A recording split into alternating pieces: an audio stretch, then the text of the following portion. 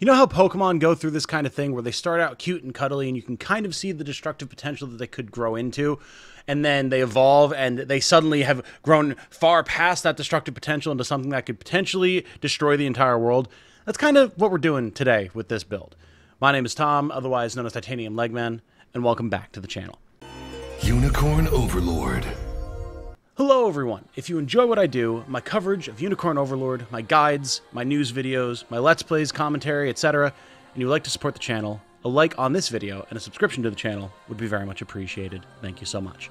So what is the topic of the day today? The topic is Bruno's Bombardiers, one of my absolute favorite units in my first run here of Unicorn Overlord, and the natural evolution of the firebug squad that I highlighted in my first build video that used to be helmed by Aush the Wizard.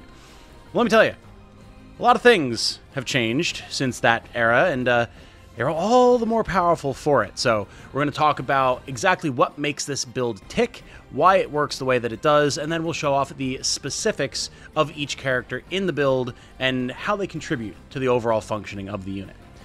If you've seen my streams, you've probably seen Bruno at work, and by Bruno I mean the squad as well, but Bruno is the frontliner, and I mean he's wider than all three of the girls in the back line, so like he's kind of the front man on the show.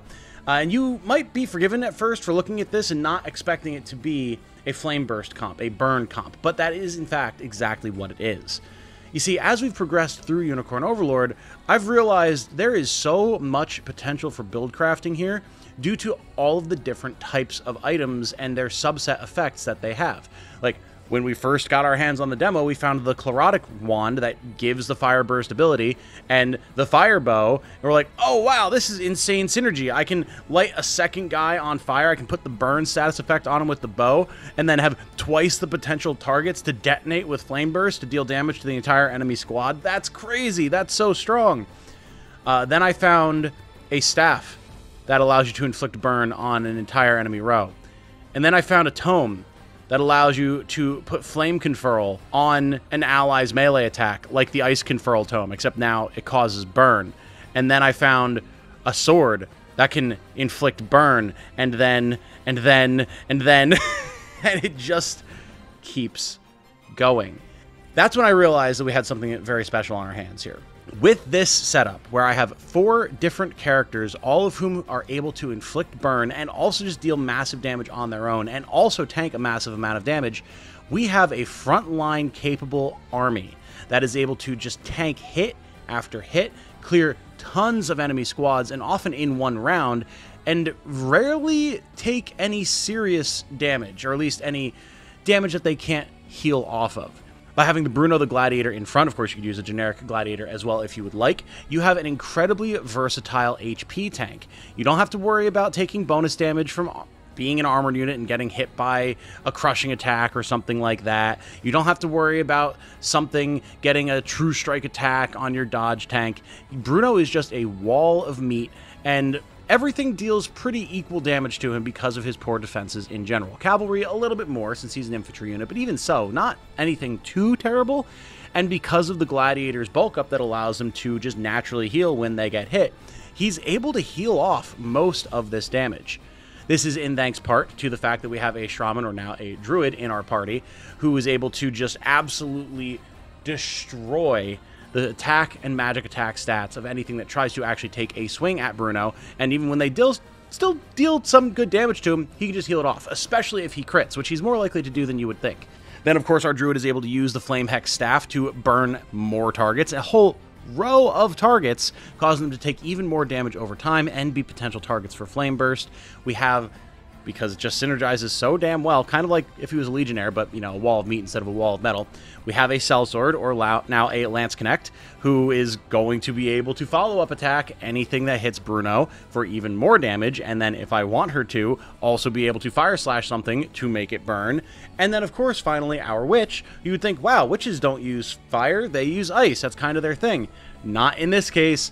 Valerie, the witch, now sorceress, has the Flame Conferral Tome, meaning that she can literally light Bruno's axe on fire for him, allowing him to burn, again, a whole row of enemies.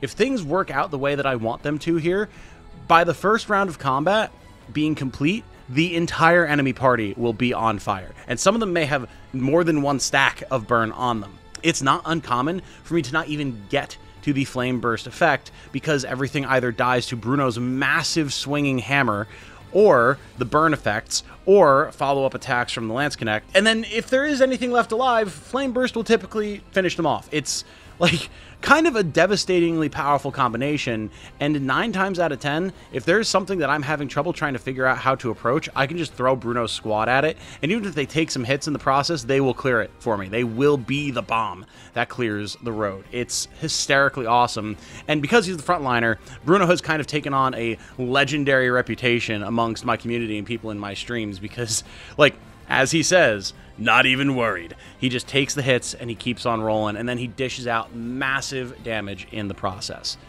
This is an all-out attack unit. They're not here to try and stall. They're not here to try and defend, even though they are kind of difficult to bring down. And they have their weaknesses, of course. There's really no squad in Unicorn Overlord that is going to be without weaknesses unless there's some truly endgame BS nonsense. But again, most of the situations that this team has been thrown at, they can handle, and with surprising aplomb. So with a quick overview of what they do and how they do it, as well as some footage to show them off, let's switch over to the actual build here, and I can show you what each character has going for them that makes them tick. So here in slot number 1, we have Bruno the Berserker. You can see his stat set here, also his customized color scheme if you hadn't seen it before. Does not quite work as well as some of my other uniques who I've customized the channel colors, but still, it's not bad. It's not bad. I have him on Offensive Precise, seeing as how he typically has more than enough HP anyway, and giving him some more defensive stats really won't help, seeing as how Berserkers don't really have defensive stats to begin with. We can compensate for that with gear and the setup of his team and all that type of good stuff. But he has good damage, he's got good HP, he's even got pretty good accuracy with Precise, which is nice. As far as his skills are concerned, we're looking at this following loadout along with his items. He's running a simple wide smash and bulk up. That is honestly all I want him to be doing here. I do have other Berserker skills unlocked, such as mounting charge and wide counter, both of which are good abilities, but not for the role that I want Bruno to be fulfilling here. He's very simple. I want him to deal big damage to a row of enemies, and I want him to heal when he gets hit. I don't want him to be spending time buffing his own attack and HP. I don't want him to be counter-attacking. If he takes a hit, I want him to bulk up. If he's swinging, I want it to be wide smash so he can get the flame conferral from our witch. Very simple, very effective. As far as his actual items are concerned, I am currently rocking the King's Axe Dracanash on him, which is such an awesome name, by the way. This is the King's Weapon that comes from the statue quest in Drakenhold, similar to the King's Blade Cornix that you can get in Cornea. This is a very nice weapon. It gives a very respectable 20 physical attack and +5 to all stats, which is, of course, helping our HP, our accuracy, our physical attack, etc. I was using the Rose Knight's axe prior to this. Less damage, but it gives initiative and accuracy, which are both very nice for this build. But given what it is that Bruno's doing and the fact that he wants to be able to tank as well as deal damage, the King's Axe Dracanash helps with that significantly. This is an excellent item, and it is an excellent weapon for Bruno. Especially seeing how it doesn't give him any different effects that are otherwise wasted on him, like new attacks and things like that, since, again, don't want to be using those on him. Then we have the Leaf Brooch for some extra healing. It's only 10% of HP when using an active skill, +1 physical defense, +1 magical defense. But when you've got a sort of just HP wall physical regen tank, you want every little advantage that you can get, because it does work really well. But if you suddenly take a bigger hit than you were expecting for, you need to be able to kind of bounce back from that without too much effort, and the Leaf Brooch helps with that. Just getting an extra 10 HP when we go to take a swing on top of the already meaty heals that we get off of bulk up is really nice. Then, to round things out, we have a Carnelian Pendant and a Lapis Pendant, because again, we're simple business here. We don't need anything particularly fancy. More attacks, more wide smash, more damage, more burn, excellent. And then more opportunities to bulk up, excellent. Honestly, if Bruno can survive the first round of combat against his enemies, then you can pretty much clear the squad once that happens. And even if he doesn't survive, typically the rest of the members of the squad can clean up, but having the ability to bulk up 3 times in a row gives him a lot of HP to work with. It's really, really nice. Then finally, I do have bulk up set to own HP is less than 75%. That way, if Bruno does get grazed by something that's just relatively minor damage, he won't burn one of his 3 bulk ups on that. He'll have to take a bit bigger of a hit. Because again, like 40% HP is really good. You're looking at 40, 43, 45 HP off of that. And then if he crits as well, like, you could heal off most hits with this. Moving on to Renee, our sorceress. She's rocking the Chlorotic Wand, which is, of course, very integral to this build. You can see her stats and her color scheme here. All-arounder offensive, pretty standard setup for a witch. You want damage, you want initiative, you want all that good stuff, and she's got it all in spades, and she looks good doing it. For the loadout, again, we have that Chlorotic Wand. We have the Sorcerer's Medallion, giving her extra magic attack percentage, and extra critical rate percentage. Very nice, good all-around stuff. Very nice for when she fire bursts, as well as if she winds up throwing out ice bolts or magic missiles. Then we have the Lapis Pendant, so we can spend more time flame conferring while also being able to fire burst, which is very important. And then, of course, we have the Flame Brand Tome. This gives Renee +2 magical attack, which is nice. And then, of course, the Flame Conferral skill activates before an ally's physical attack, i.e. Bruno. Add magic damage and burn to an ally's next attack of 50 potency. Very good stuff. Just making it so Bruno can punch through armor because the attack is now magical is already great. And then the fact that he's going to burn everything he hits on top of that, phenomenal. Notably as well, Bruno actually does have the second highest initiative in the squad, faster than our Lance Connect, which is important, so we're not using Flame Conferral on her. And the only one faster than him is our Druid Chantal, which is good because she wants to be able to get her curses out there, but we'll get to that. As far as what I actually have set up for Renee's tactics, you can see them here. She's set to Ice Bolt only if there is an enemy armored target, seeing as how we're probably going to be hitting everything with Bruno anyway and unfreezing things, so like freeze isn't going to last that long in this setup. I do much prefer if she just can magic missile something and deal some generally good damage to vulnerable targets. Then, if there are scouts or flying enemies present, she will focus sight on Bruno so he can try and burn them down quickly. We don't always need Flame Conferral to proc in these situations. We do have other ways of activating burn, so it's not the biggest deal if he does not. And being able to take out a dodgy thief or a dangerous flyer is very good. Then I do have Flame Conferral set to the front row. I'm not sure that this is actually necessary, per se, seeing as how Bruno is almost guaranteed to be attacking first at any given time. And I don't know that front row actually works on your own front row. I haven't tested it thoroughly enough, but either way, I've never really had an issue with this activating the way that I need it to, so I haven't bothered taking it off. Finally, of course, we have Fire Burst set to a burning target, because without having it set to a burning target, you could wind up hitting something that isn't on fire, and that would kind of defeat the whole purpose. And what it does, if you've not seen it before, is it activates at the end of a battle, it attacks a single enemy with magic, and it hits all enemies if the target is burning. So basically lights a fire in someone who's already on fire and makes them explode like an action bomb, which is awesome. Moving over to Christine, our Lance Connect, I alternate between two different weapons for her. Sometimes I have the Searing Rapier on, sometimes I have the Kingsblade Cornix. The Kingsblade Cornix is obviously going to be a better all-around combat piece, as it gives the same amount of physical attack as the Searing Rapier, but it gives her +5 to all of her stats, much like Bruno's axe, which is obviously really strong. However, as enemy squads have been increasing in size, and especially as I've been going through Elheim, where the elves have a distressing habit of removing debuffs and status effects that you put on them, having an extra source of burn has been really nice. Then we have the Blessed Round Shield, gives extra guard efficiency, gives her HP back when using an active skill as well, which, again, as one of our other kind of tanks and heavy hitters, there is no healing on this squad except for self-healing, so she does appreciate having that. We have the Retaliation Earrings. Counterattack skills deal +40 damage, which is a nice boon to her following slash, lets it hit even harder. And then the Warrior's Medallion to make everything that she does hurt just a little bit more. It's a simple setup. We're rocking offensive and keen for as much damage as we can eke out here, and she does have a pretty baller gold and black design. So I love Christine. She has been a very solid member of the entire army, not just this unit, and she's been slotted in here pretty well. Could she be swapped out for something else? I think so. Of all 4 characters in this unit, the Lance Connect is probably the least necessary, but she does synergize very well with Bruno because of all the attacks that he takes, allowing her to then following slash on the regular. We can, of course, Bastard's Cross if there's nothing to burn. That happens very rarely, but it does happen every once in a while, and when it does, we have it set to target the highest HP enemy because it gets bonus damage against enemies with high HP, so, like, of course. Finally, let's round out the discussion with Chantal, our druid, who is potentially the most important piece besides Bruno himself. Her stats and appearance are as follows, rocking an awesome black and purple design, kind of complementary to Christine's black and gold design, and Bruno's black and orange design, and Renee's black on black design. I didn't think about how color coordinated this squad kind of was until just now. That's Actually pretty awesome. Anyway, Chantal the Druid is going with Go-Getter and Precise. Druids are weird. Druids are in a very weird spot because they don't need attack stats at all. Like, at all. They don't attack. So you can kind of knock off half of the stat sets right there, which is pretty great. So Go-Getter gives her extra initiatives so that she's able to debuff the enemies thoroughly and quickly.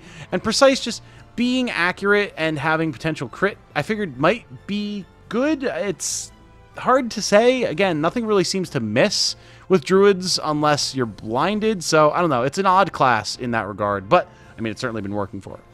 For her loadout, we have the following. Of course, the Flame Hex Staff, the most important part of this, which gives her Fire Curse, inflicts burn on a row of enemies with a hit rate of true. So again, Precise, not really needed, but this is awesome. Just being able to have up to 3 enemies be burning at the start of the fight so that they start taking very good damage is excellent. I was super excited when I found this staff.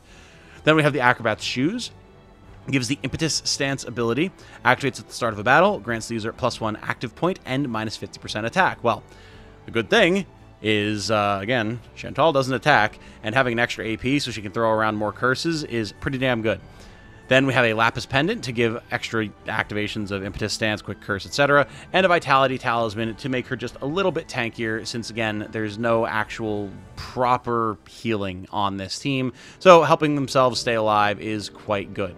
Now, of course, as a Druid, we do have 2 different types of curse going on here.